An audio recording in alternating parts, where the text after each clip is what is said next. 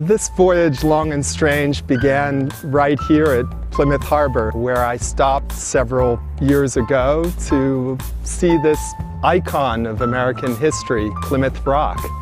As you can see, it's not very impressive. I'd anticipated something like the Rock of Gibraltar and instead found this lump of granite that locals refer to as the Plymouth Pebble. The real surprise for me was a conversation I had with a ranger. What this ranger told me was that many visitors think that Columbus sailed here and dropped off the Pilgrims and sailed home. Most visitors are completely confused about early American history. This period for me was also a blank. So I decided to fill in that hole in my knowledge, and the result is this book, A Voyage Long and Strange.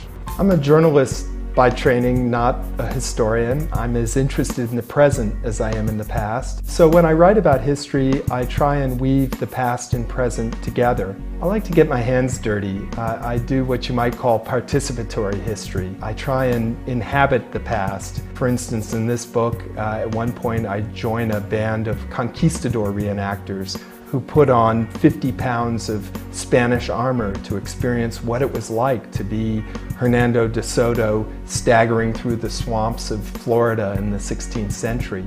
One aspect of why we remember American history the way we do, I think, is that it provides convenient heroes and sacred places.